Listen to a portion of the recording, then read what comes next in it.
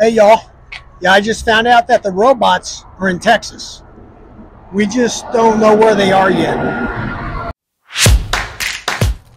Yep, the driving robots are in Texas.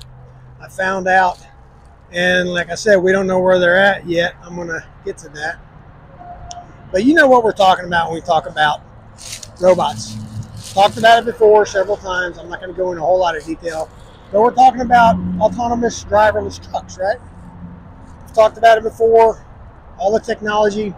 I've voiced my opinion on how I think all this new technology that's going into these trucks and cars, by the way, is heading us towards autonomous vehicles, both cars and trucks, right?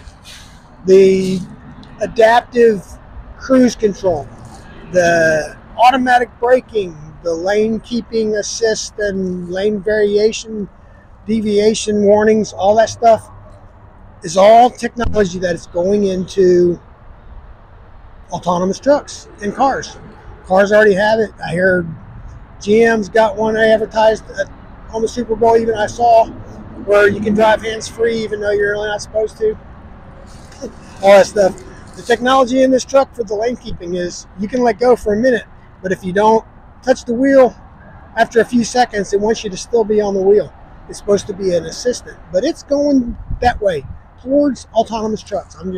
I just know it is. And my problem is, like I've voiced before, and I'm not going to go into detail on how each one has a problem, is the technology is not ready. It just doesn't operate with enough percentage of accuracy for me anyway.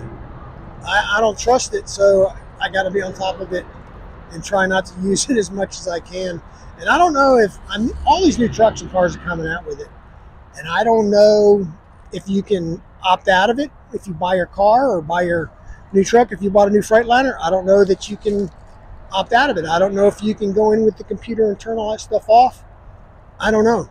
If you know, let me know. But anyway, I found out that there's a vehicle technology company, and they specialize in, at least they're specializing right now, in autonomous yard trucks. You know, yard dogs, hostler trucks, yard jockeys, whatever you want, wherever you call them, where you're at. You know what I'm talking about, the trucks that pick up the trailers and move them around the yard, put them in the doors, take them back out on the yard, all that kind of stuff. They've deployed a fleet of autonomous yard trucks at an undisclosed location in Texas.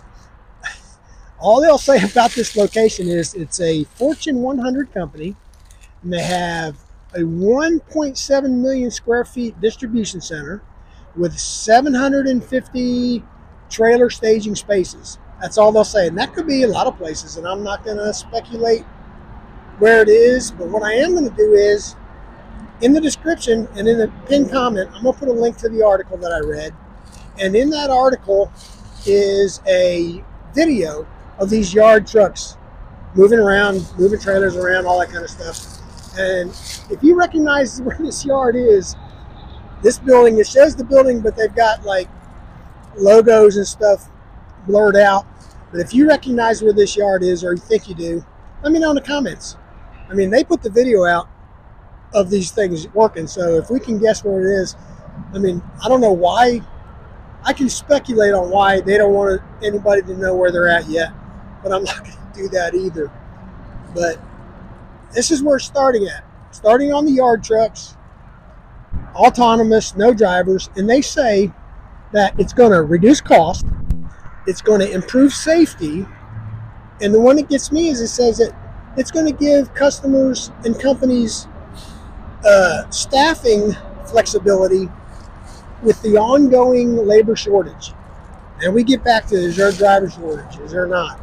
Or is it just a bunch of guys that used to work at a place running their yard dogs out of a job? I don't know. You tell me what you think. Tell me what you think about automated yard dogs and trucks that are coming up. Because first the yard trucks, and then yours or my truck. That's the progression. That's where we're going.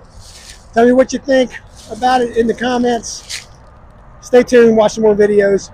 I really appreciate all y'all that have subscribed, especially in the last couple of weeks since I've been back to work.